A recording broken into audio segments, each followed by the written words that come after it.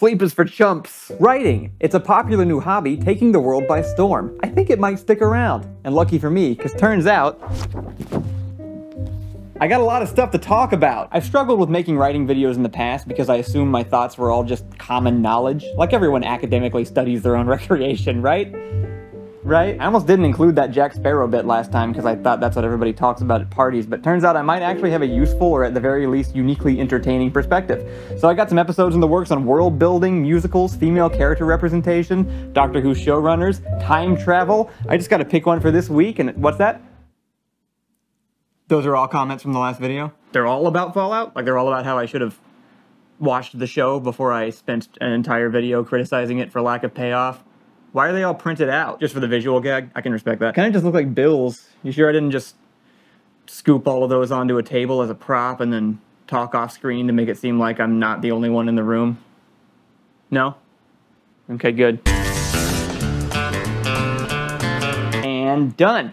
Alright, here's the thing about Fallout. Maybe it was a little bit silly of me to comment on a show I hadn't finished watching. I assumed a foolproof way to keep my criticisms contained within the first 2 episodes was to only talk about the first 2 episodes, but it turns out I was accidentally talking about things from later episodes, because the writers decided to put things from the beginning of the story somewhere else. Lucy does start asking questions and comparing her experiences to others and acting more as an anchor for the audience. She just waits until over halfway through the season to do that. Her brother Norm does get a lot more screen time. It's just not quite what I had in mind when I was talking about him being the main character. I meant it would be cool if he were the one to go out onto the surface because of his implied cowardice and how that would make for great contrast against the post-apocalyptic wasteland. Instead, he changes personalities and digs up information on the vaults for us so Lucy doesn't have to. It's kind of like exposition outsourcing. The Ghoul is pretty fantastic, actually. It's not a terrible show. It's just guilty of some familiar writing pitfalls that I feel like I've seen way too much of in recent high-budget productions made by the richest corporations on the planet, and so I'm judging it pretty harshly and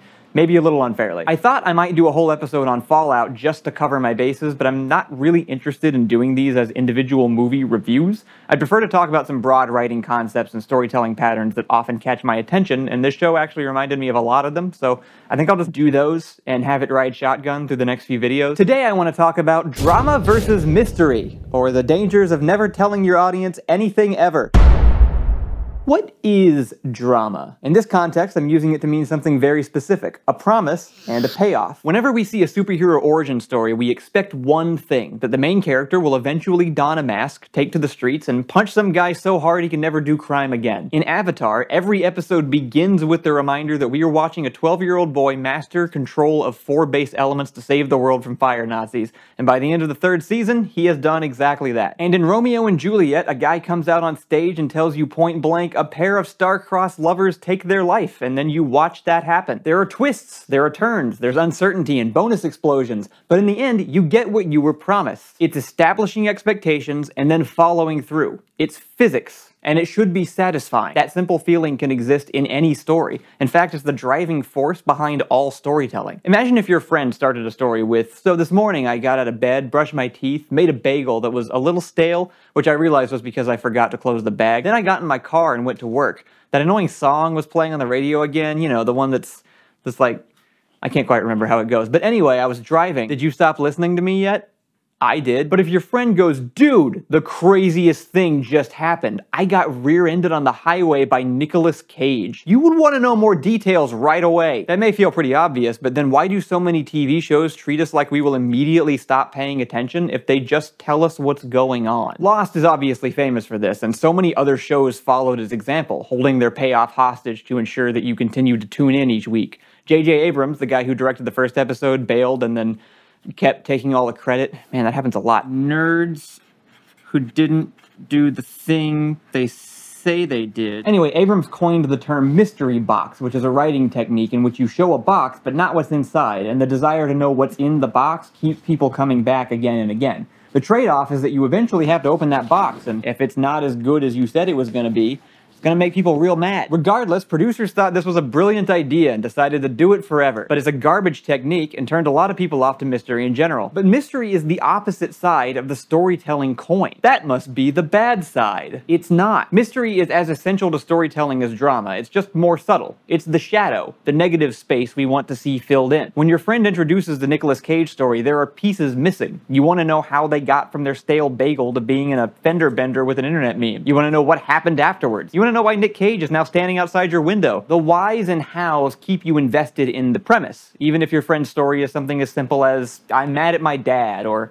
I started an OnlyFans. That balance between premise, delay, and payoff can be shifted and played with, as long as you're still creating an enjoyable experience for your audience, which, as a reminder, is the goal. I don't know when artists started counting it as a win for large groups of people to not enjoy your art, probably sometime around Rick and Morty. But as an audience, we are getting on a ride that should take us seamlessly throughout this emotional roller coaster. And we should never have to stop, get out, and push the ride forward ourselves to get it going again. Because you know what? We don't have to. There are so many other rides, and there are plenty of them that don't demand you bear with them until they're good, or hold the payoff hostage until you compliment the director on their literary brilliance. And if you can't even hold someone's attention long enough to show them the thing you made, then your art has failed. Kneel. In the early 2000s, Hollywood was in an era of pretty straightforward storytelling. A big complaint I remember hearing at the time was that movies were way too predictable. Your dad could always see that ending coming, and boy did people hate it when the thing they thought was gonna happen happened. But then we all rode the lost jet straight into the desert island of Subverted Expectations, which is where we've been for the past couple decades, although I think the pendulum is finally starting to swing back the other way again. Subverted expectations were all the rage. Back in my day, not a single villain ever made it through a monologue. Now I have a weapon that only I can defeat, and when I unleash it, I'll get... You sly dog! You got me monologuing! I will not be bullied by that! Handle this like civilized man to move on. Anybody makes so much... That was a good one. And there was some great writing that came out of this. This was literally the golden age of television, and mystery was an important component to that. Without it, you get, I don't know, Married with Children?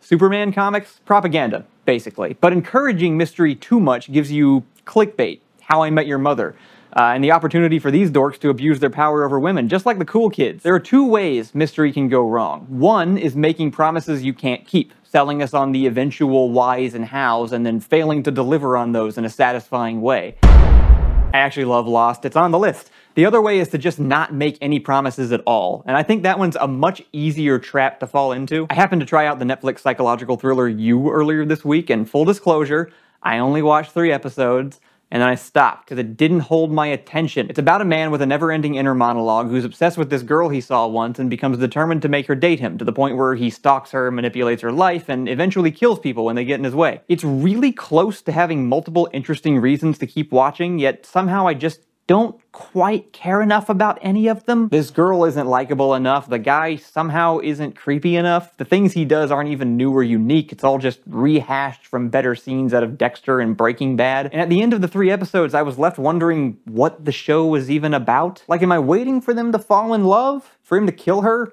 For people to catch him? What am I signing up for? Not knowing the ending is fine. I just need something to root for now. It could be as simple as seeing this genius psycho having to find his way out of his next predicament, or the development of these two people's relationship through genuine interactions as they get to know each other and become more vulnerable. In those cases, the promise of the show would be that I get to see more of these fun characters. But I don't really want to. Celebrity authors. That fox was pretty obscure. She is Courtney Love's maternal grandmother. You're not expected to know that. Good. I didn't. Mr. Mooney wants anyone in here who's even tangentially famous. He thinks it sells more books. That's sad.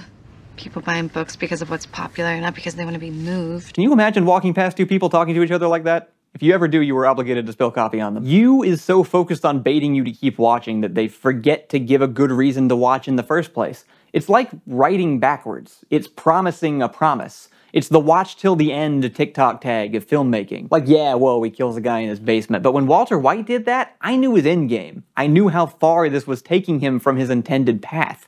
I knew his mistakes that led him into the situation and how he felt about being there, and that his desperate need for money and validation that had caused this whole mess in the first place would ultimately keep him from changing his mind. And so when you watch him kill the guy, you're not thinking, whoa, what an unhinged enigma. You're thinking, I probably wouldn't do that, but I get it. I have now watched all 8 episodes of Fallout, and I'm sorry to say that it absolutely has these same problems. I will admit, it does eventually do most of the things I complained about it missing in the first 2 episodes. When Lucy finds Maximus, it's like a whole new show. We finally have 2 characters experiencing this new world in their own ways and sharing their differing experiences. We get a clear idea of who they are relative to each other in the wasteland, even if those personalities didn't exist until right now. This guy was a shell of a man with school shooter eyes 1 episode ago, and now he's a charming goofball in power armor. I mean, I like him, but he's a different guy. This whole scene on the bridge is actually perfect. It's a tense situation with everyone involved having different perspectives and different methods of dealing with the same problem. It shows Lucy's desperate optimism, Max's uncertain suspicion, and the Wasteland's survival-first attitude all at once. It sets up stakes, it's funny, it establishes a clear tone. If this had been the end of the first episode, I would have been completely on board from the beginning.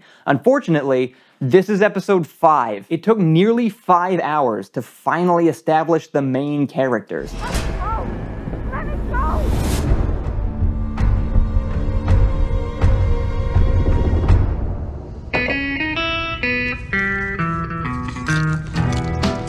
Perfect! Honestly, if you're gonna watch any of it, it could probably just be this 1 episode. The ones after this mostly involve explaining to us via the main characters how the world ended, and episodes 2 through 4 don't need to exist. They're just a holding pattern for the characters to wander around in while we do enough world building to catch the new audience up to speed with the people who already played the games. It seems like Fallout tries to mimic the games a lot, but what works in video games doesn't necessarily work in a TV show, because in a game you're steering a single perspective, your perspective, while in a show you're watching other people omnisciently. There's actually a lot to be said about playing into the medium that you choose, especially with like adaptations. Hold on. Games aren't movies. So if Fallout is an example of dragging out character development and dangling mysteries at the finish line in order to keep our attention long enough to explain us the story, then how exactly are you supposed to do it? How do you keep your story focused on character drama while giving your audience important contextual information about the world?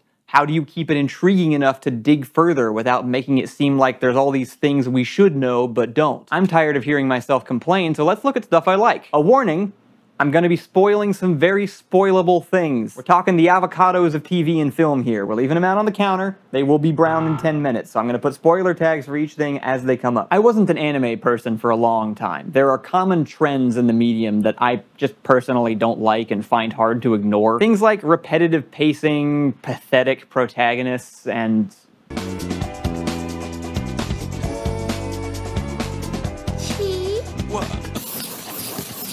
but I've come to appreciate anime's strengths, and found several that I think are actually incredible, or at least really fun. If I had to recommend one to anybody, especially someone who hasn't watched much anime and doesn't intend to, it would be Attack on Titan. The pacing is incredible, better than a lot of American television. Its women are completely normal and portrayed as human beings, and it reveals the details of its deeply mysterious world so smoothly that you never have to stop to sort through it all. The way it does this is simple. You know what the characters know, including how much they don't know. Here come the spoilers. If you're gonna watch the show, I highly recommend not learning about it first.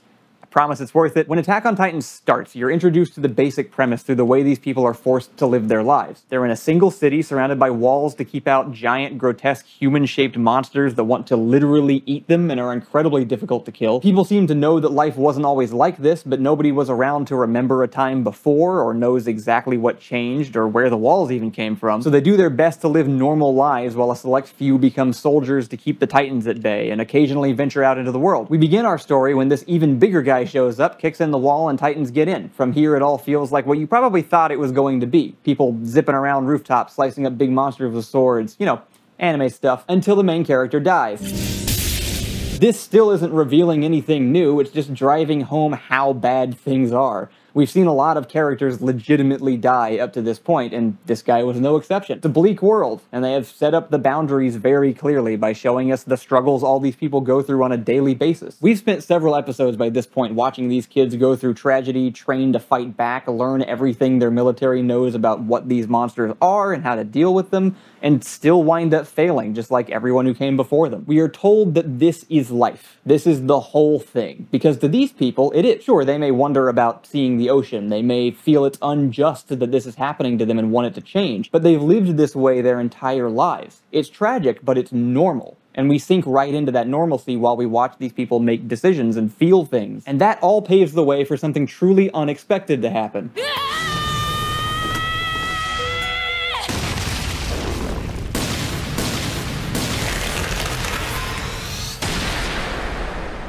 That is the best punch ever, and I say that as someone who really likes punching. When this happens, you and the characters have the same reaction, namely, what? A bunch of questions start going through your head, and the characters on screen echo those questions. Why did the Titan just attack the other Titans? Has that ever happened before? Is he on our side? Why does he look like Eren? And is he somehow hot? I didn't say he was, I was just wondering if you thought that. And when the Titan splits open and Eren is inside, his friends don't just go, oh cool, he's alive, let's keep fighting. They're freaked out. What is going on? These are emotions the characters are feeling, and you are along for the ride. The show continues to do this, with new information being uncovered as characters dig into their own world at great personal sacrifice. There is never anything gained without loss, and no new information changes anything that has already happened. As a result, the world expands, but always from that same central point where we started, around these three main characters and their goals. If you skipped, welcome back. At no point during this do we switch perspectives to somebody who clearly knows what's going on and just isn't telling anybody. We never have Michael Emerson show up and cryptically talk about this huge important thing going on beyond our little main character's comprehension, and how they'll never truly understand the gravity of the blah blah blah blah blah. Now we're going to talk about Severance, because it does dangle secrets over our heads, but somehow doesn't feel the same. This show is the newest addition to my favorites list. It has only one season so far, and that season doesn't end with me knowing anything more about the larger machinations of the plot than when I started.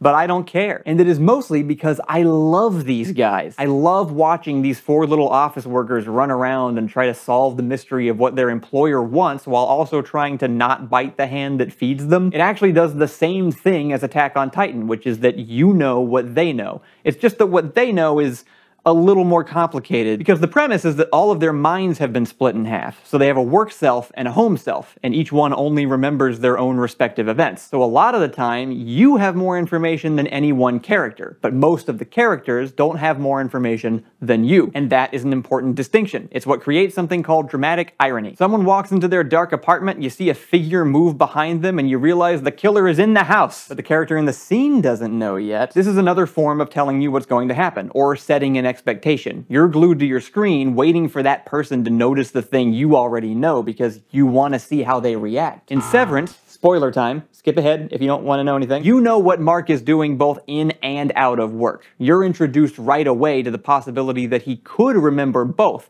and you want to see it when it happens. You want Innie Mark to learn about his sister. You want Outie Mark to learn about his coworkers. You don't see the others outside the office, but neither do they. And when they finally do see their lives outside, they're learning about it with you, so it never feels like they're withholding information. There are characters who speak cryptically and imply greater knowledge, but the reason it works here is because that is who they are in the story. They are withholding that information from our protagonists too. And even when we see them alone, we're watching them struggle with their own emotions and personal problems, which we understand even if we don't have the full context behind them. Finally, and welcome back, The Sixth Sense. I will spoiler tag this one, but I'm guessing you know it. In M. Night Shyamalan's one-way ticket to doing whatever he wanted for the rest of his life, Bruce Willis is a psychologist trying to help this kid who says he sees dead people. He's also struggling with a failing marriage, his own skepticism, and his inability to open this door, so he has problems too. We learn as an audience that the kid is telling the truth, which is fun, because then we want to see the adult finally believe it's real. What I think goes unnoticed is that this story is good enough on its own. There could be no twist ending, and it's still worth watching. But then we get the reveal that Bruce Willis is dead.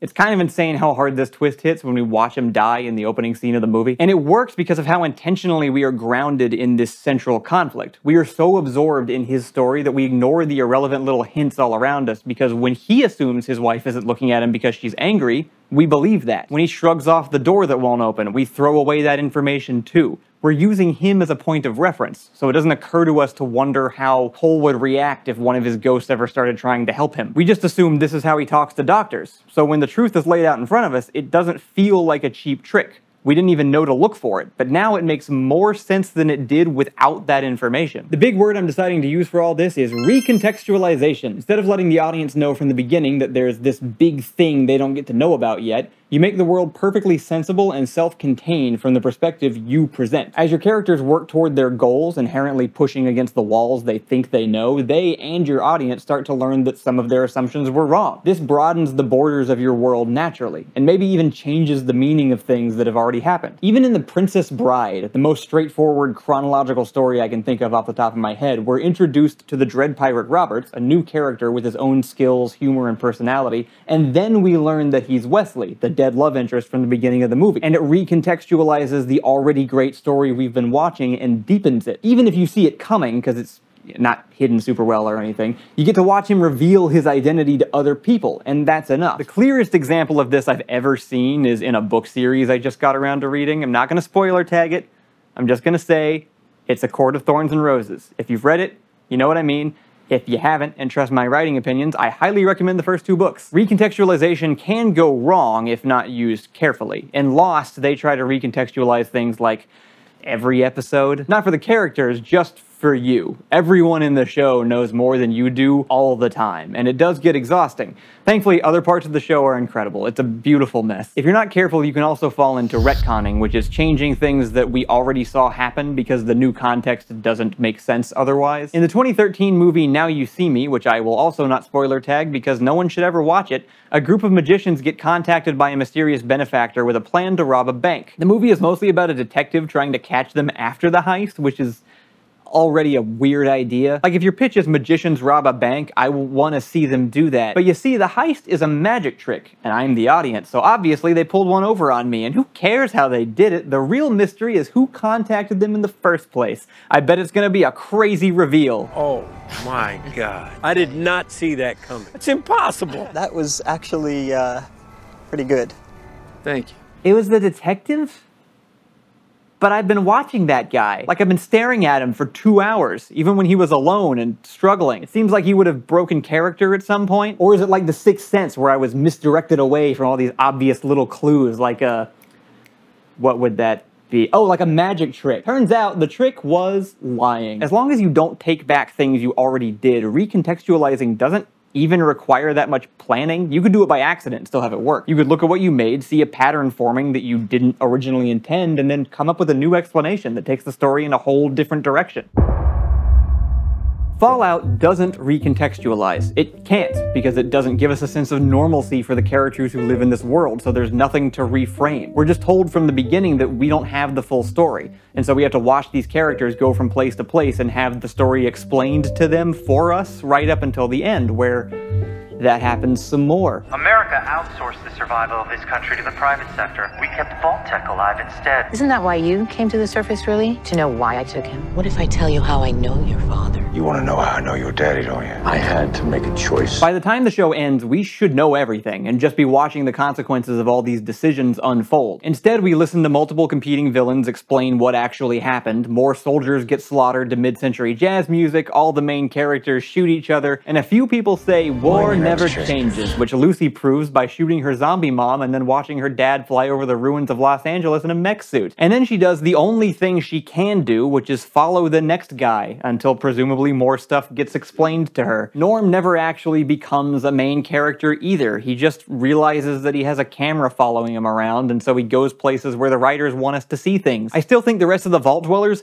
could have just died, and all that exposition could come from somewhere else. Like, Lucy finds other vaults. She knows a guy guy who was alive before the fall of civilization, and we already see his whole story in flashbacks that are incredibly interesting. Her brother could even have survived alone and been trapped in the other 2 empty vaults, or wandered the wasteland for a bit himself and uncovered information that way, maybe while looking for his sister. In the end, my favorite character actually became the only one I've somehow barely talked about. I'm super interested in watching Maximus get all of this power he never asked for and barely earned. It's exactly the kind of pickle I love watching underdogs punch their way out of. So good job, Fallout. You caught my attention. And it only took the entire show. But I'm guessing the next season isn't just gonna suddenly handle itself better because they have a good starting concept now. Maybe it will, though. I'm genuinely curious, because there was enough good here that I could see it being one of those shows where the first season is kinda weak, but then the rest gets awesome. Anyway, guess I'll be back. Ta-da! Thank you so much for watching. I'm gonna go edit this right now. Red Bull! We got like 150 new people on Patreon after the last video went up, so thank you so much. Still working our way up to the 4,000, so if you like these videos and want to support more and are also interested in getting bonus podcasts every week, or getting access to special merch or downloads of all the videos, or a few other things that I'm forgetting, head on over to patreon.com/doormonster and consider supporting the show. You can also get t-shirts and other merchandise from our TeePublic store. Get them while they're available, or I'm gonna be moving it to a different storefront sometime soon as well. And I don't know exactly what we'll be migrating, but currently we have a bunch of our old popular ones available. I'm gonna keep making more of these. I probably like a lot of them. I'm really enjoying it. Also, Matt's coming to visit soon, and we're gonna film some more sophisticated gamers videos. So that'll be fun. Oh, also we have a TikTok. If you're on TikTok, go, I'll put a link.